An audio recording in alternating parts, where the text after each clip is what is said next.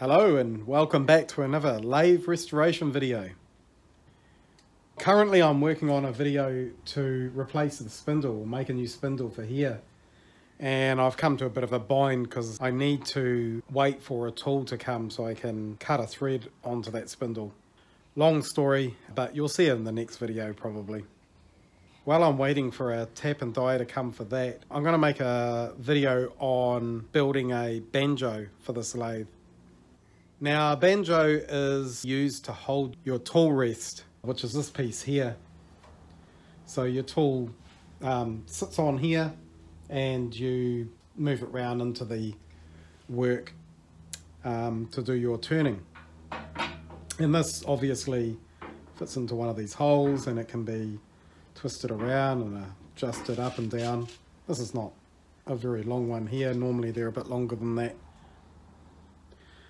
So we'll probably make a tool rest in a different video, but it's the banjo, this piece here, that I'll want to make.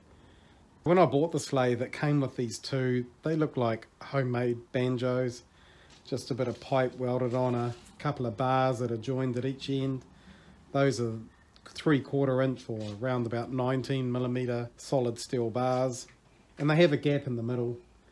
And that's where you would put a bolt, and there would be a plate that fits down inside your ways here, and then you would tighten that bolt up, and that's how you would secure it. Now, tightening up the banjo with a bolt coming up here and using like a ring spanner or socket on there is a little bit cumbersome and time consuming.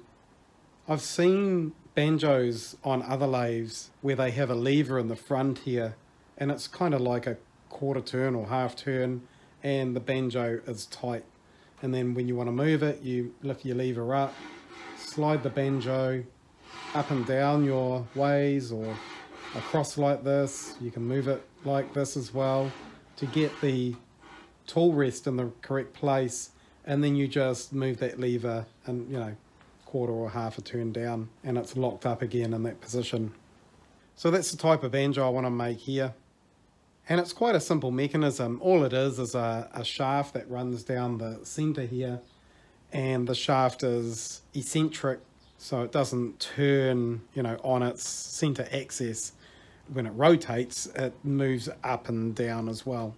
And that's how it basically works. So you would move your lever up, and that moves the bar down the center here to a low position, and that loosens off the bolt that you have in the center here, and that's where you can slide it round. And then when you want to lock it up, pull the lever down, or whichever way you're going to do it, then that moves the bar up higher, and that pulls on the bolt which is connected to a plate underneath, and that locks that banjo in position. Now the good thing is I think I can use one of these and just modify it and do some additions to it, and we can make it into one of those, I guess, quick release banjos. The first thing I'll do here is take some measurements and draw up a bit of a plan on how I'm going to build this.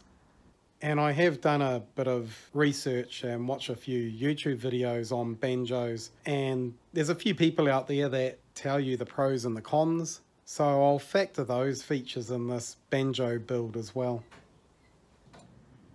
Okay, I think I have a plan here. So firstly I cut off this piece here, which was welded to the old banjo. And that will be replaced with a much larger piece, similar to this, but I'm not going to use this. I'm going to use a piece of this 40mm bar, and then I can bore the hole out to the right size. So I found this 20mm rod. I think this is hardened steel, so this might be pretty good to use as long as it's easy enough to machine the eccentric parts at the ends there. And I've just got it up on spaces here at the moment, but that's probably the position it'll be in. So the plan is to turn eccentric parts at the end here, and then they will go into a housing at the end, or at both ends, and they will run true, which means the rest of this bar here will be eccentric, if that makes sense. And this is the piece that will go on the bar, so there'll be a hole bored out in the middle. It'll go on the bar and there'll be a bolt or a thread welded to the bottom, which will go through the slot down in the bottom here.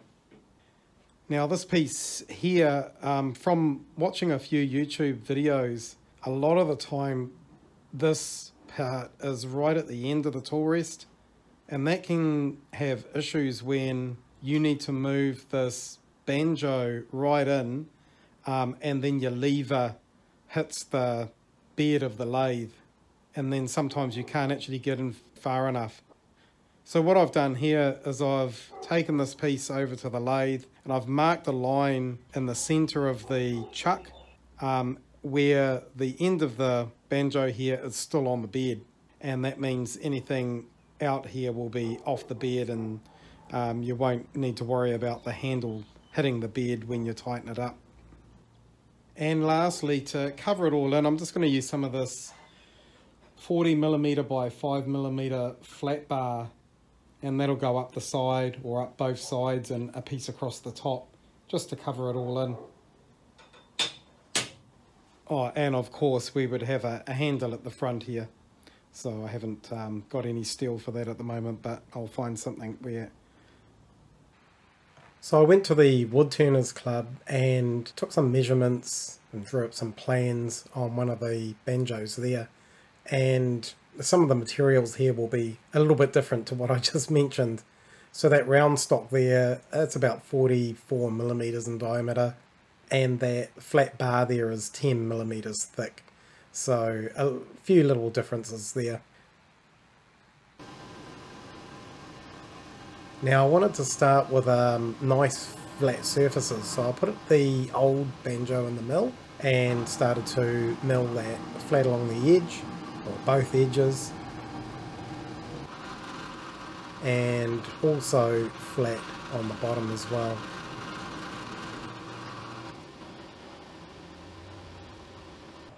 Now I'm starting on the post that holds the tool rest. I start by putting a centre in there, and I think this is about 10 degrees angle. Just about all these posts that I see have this little taper at the top. Not really sure why, but I just did the same. Then I start to drill out the centre and bore the centre out as well. So this is taken out to 25mm, which is about an inch, which seems to be a common size for these tool posts.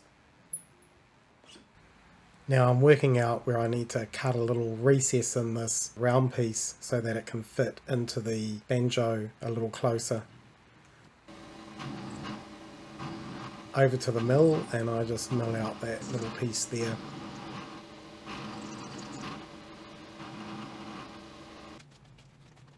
While I've got it in the mill, I'm drilling and tapping for M8 threads here so that it can be used for tightening down the tool rest that goes into that piece. That fits on there like that. Now I'm looking at working on the bit for the back, the 10mm flat plate, and that gets cut off with the grinder. Then we're over to the belt grinder, and I'm just putting that angle on so that it sort of fits around the round stock. Again, I want to work with flat surfaces, so I'm over on the mill cleaning that up. Now I've got everything all squared up and clamped down on the bench here, and I tack and then weld all these parts together. Then I start working on the eccentric bar that goes right down the centre here.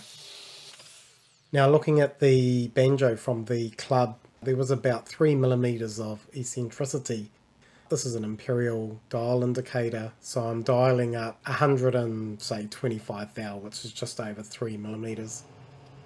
And I do use a dial indicator at the other end here just to make sure that the eccentricity is parallel. Then I very carefully put a centre in the end, and then I bring in the tail stop for support, because this is quite a long bar that's sticking out. Now I'm turning this down to 20mm. I didn't show it on camera, but what I did before turning this is I made a mark at both ends, and that's my reference point, so I can set it up in the lathe in exactly the right place to get the eccentric in the right place at both ends. And what happened is when I turned the first end, I actually took that mark off. It wasn't long enough, so I'm using the mark on the other end and setting that up for the right height, and then I'm scribing that mark again back on the end that I've turned. And here's a clip of the finished end for the first one. Now I flip that around in the 4-jaw chuck and I dial that in, and I got that in within 1/4 of a thou or something, so I thought that was pretty good. And then I'm checking that I have 125 thou again at this end, and then I go down to the other end and I make sure that it's parallel, so 125 thou there as well. And then again, very carefully, I put a center in there, then I can bring up the tailstock and turn the end down. And that gives me the two ends that are eccentric, and they are also in alignment with each other, if that makes sense. Lastly, I'm just giving this a bit of a clean up with some fine sandpaper, because it's going to have a part that slides on here. Now I start working on the block that goes in the front, so this will have a hole in it and the eccentric bar will go through it. This is 20mm thick steel. I clean it up on the belt grinder, and then I drill out the center hole and we bore that out to 20mm so that it fits the eccentric bar that we just turned up.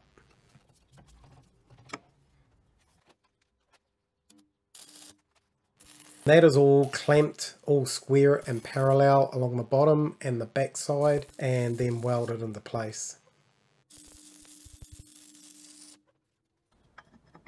Then it's all cleaned up with the grinder, and that fits in there nicely. Now I start working on the block for the back. This one is a little bit different because it bolts on, and I don't really have a good way of working out where the center hole needs to be, so I put a bit of bearing glue on there and I just knock it with a hammer and it makes a mark. Again, this is drilled out and bored out to the right size. Now I've marked out where I need to drill my 3 holes to hold this in place, and those holes are drilled out to 5mm for M6 screws.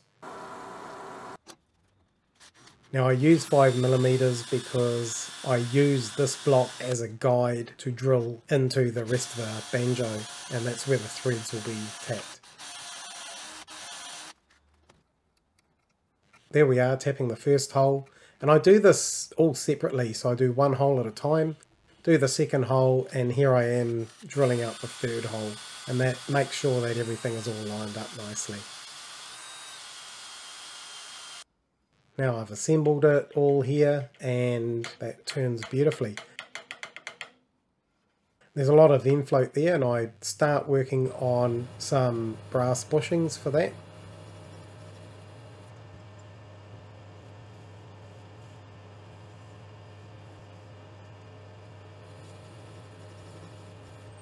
Those bushings go on the shaft, one on the front, one on the back.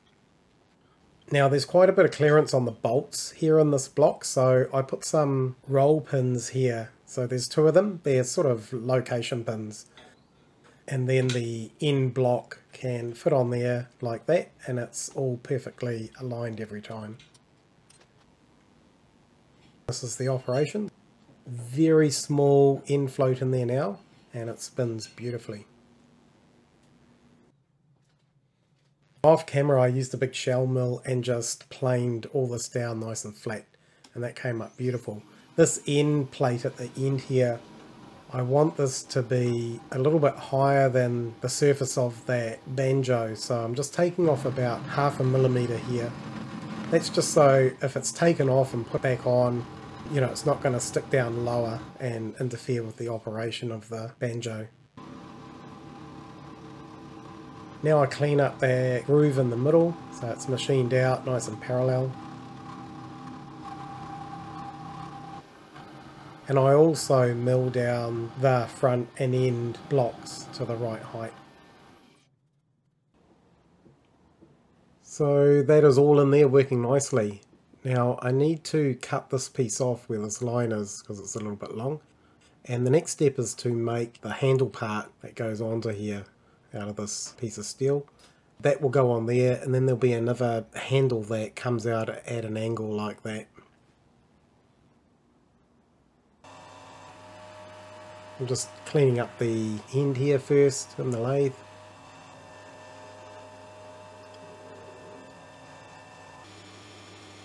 And then I clean up the surface as well. Now I'm cutting a big groove in here because I want to put a taper, and I want to do this all in one setup.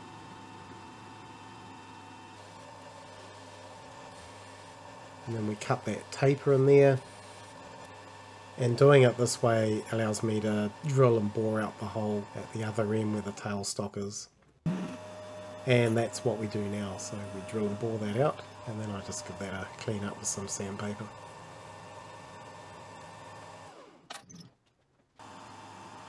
The final step is to part that off.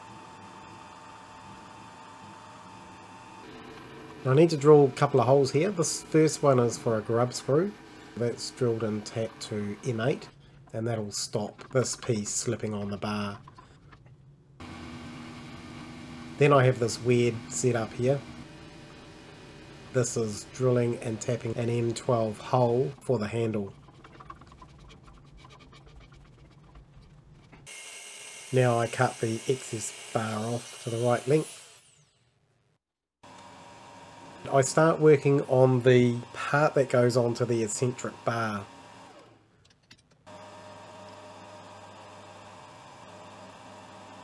I bore that out to 25mm so that it slides onto the bar.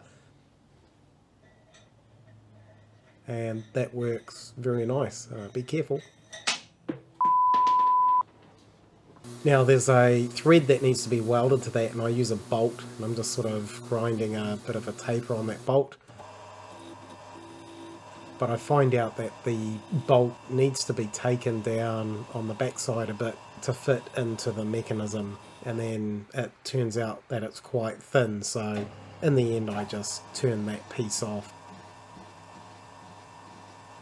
I still have a bit of a curved face on the bolt, so that's able to be welded onto that round ring. And that's how it works. Up and down, tighten it and loosen it. Now I need to make a plate for the ways, and I'm using this 50mm by 50mm square block. Then I put it in the vise to cut it this way, and then I realise that I have some steel that will actually work. So I take that out and I just use a piece of this other steel. That's put in the mill, and we just clean up the sides and also clean up the ends. I drill for a M12 thread and go ahead and tap that out in the centre of the block.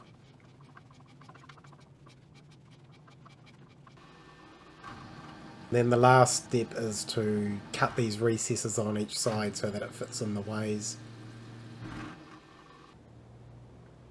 And that's the block all finished. I needed to take this thread down a little bit further as well. Then that block fits on there, and this is adjustable, so this is how you can fine tune the height as well. That slides into the ways, and it's a little bit tight, so I've got to unscrew it. I'm turning it the wrong way. Now I'm turning it the right way, and then that fits on there like that. Okay, so you saw just earlier there how it fits onto the bed, so it just slides on from the end way down there and slides across. Now when I was testing it out, I had some issues and I had to make a modification. So this was the ring that was in or on this bar here, and I found that when I loosened it off, it was kind of grabbing when I slided it or slid it back and forth like this, and I went back to the woodturning club and had a look at the banjo that they have there, and I saw that they used a round piece like this and drilled the hole crossways. So I presume the shape in here, you can't see that, the shape in here makes it grab less, I think, rather than that flat shape that's all the way around there. Maybe that's the case, I'm not really sure, but if anyone, you know, has some ideas about that, you know, go ahead and put them down in the comments, it'll be good. So anyway, this works quite nicely. It can slide all the way out, slide all the way in. I can get right in to the center if I need to get to the center, and it can just be maneuvered around to wherever you want to put it. It has this lever here, so this is the post that will be used for the tool rest. So tool rest will be welded to the top here, and then that just fits in, and you can adjust the height and the rotation of the tool rest there. This is a spring-loaded clamp, so you know, if the handle's in the wrong place, you can just pull it out and turn it around to where you want it, and then use it from there. So I won't be making a actual tool rest in this video. I'll make one in another video, but to finish this off, all we need to do now is make a handle. So I've just got a bit of all thread here, it's M12, and I want to make a stainless steel handle. So I just have to wait for a piece of steel that I need to pick up from a friend's place, or a piece of stainless steel actually. So once I've got that, I'll be able to make the handle, and I'll cover this part here and here. So it's just going to be 2 bits of flat 3mm steel, one that goes up the side, one that goes across the top, and there'll be, say, 4 bolts. It doesn't need to be structural, because you have the structure from this 10mm or about 3/8 of an inch piece of steel at the back, and then this 19 or 3/4 inch base that I built this banjo on, and that's all welded together. The front block is welded in, the back block is bolted in because it needs to be removed to pull all this apart, but that gives it a lot of structure and strength. So it's pretty solid once you've locked it down. Very nice, so I'm really happy with that. I'll go ahead and finish off covering this in and building a handle, and then this project is done. Now I start working on these sides. So this is made from 2 pieces of this quite thin steel here. It's 65mm by 3mm thick. I cut up a couple of pieces. Then I've got to work out where this round part is and cut that out somehow. The centre of that recess is outside the steel, so I couldn't really use a hole saw or anything like that. So I just cut it out with the grinder and clean it up with a flat disc.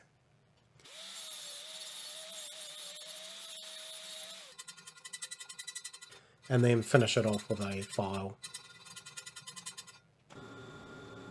Then I clamp one of the sides on with a couple of clamps, and I drill 2 holes there. Those holes are also tapped, and I put the bolts in there and tighten those down, and then that allows me to go back and drill the last hole here for this panel. Now I'm working on the second panel, and that's the last hole there, so those 3 are done. And then that panel can be screwed on. Now these panels need to be welded together, and I'm not welding the full length here, I'm just welding in 3 places on both sides. I'm just marking out the overhang here, so these plates were a little bit wide, so they need to be cut off. And I cut the overhang off with a skinny disc on a grinder, and then I clean it up on the belt grinder here and at the same time I'm putting a 45-degree angle on the join. Also just tidying up the four corners here, putting a radius on them. I'm cold bluing 3 of the steel parts here, so this will give some level of protection against rust. Once they've been blued and I've cleaned them off with water to stop the chemical reaction, I oil them up and then wipe off the excess oil. And the last 2 parts, the main body and the cover, are just painted with spray paint. I leave that to dry for a couple of days to make sure the paint goes nice and hard, and then we assemble it up here. The back cover gets bolted on with the 3 bolts. I tap on that collar for the handle, and that grub screw is tightened up. And then I bolt on the cover with the 6 bolts there. Finally, I screw on the large T-nut.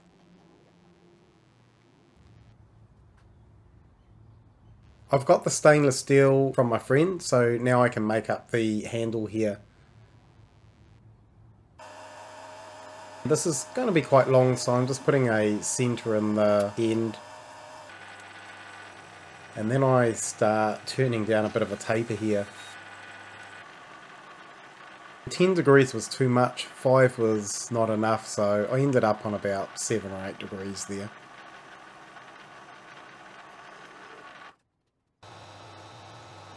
Now I've flipped the part round in the chuck, and I'm turning this part down to 12mm. This is the bit that gets screwed into the collar at the front of the banjo, and that has a M12 thread cut into it. Now I need a way of tightening this up, so I mill in a couple of flat spots on that round piece. That stainless steel bar came with a thread in the end of it, so instead of cutting the thread off, I decided to make a little brass threaded plug that goes in the end. That has a M8 thread cut into it. And then I part that piece off. And I Loctite that brass plug into the end there. And just make sure she's nice and tight. I left this diameter a little bit big, so I clean that off with the tool, and then I come back and sand it up with some 320 sandpaper to make it nice and smooth. The handle screws into there and we tighten it up. That's nice and tight. I won't need Loctite on there. And that's pretty much the banjo done, and it was a great project to do. If you found something in this video useful, then please click on the like button. And if you like my videos and you want to be notified when new ones are released, then click on that notification bell. I hope everyone has a great day, and thanks for watching.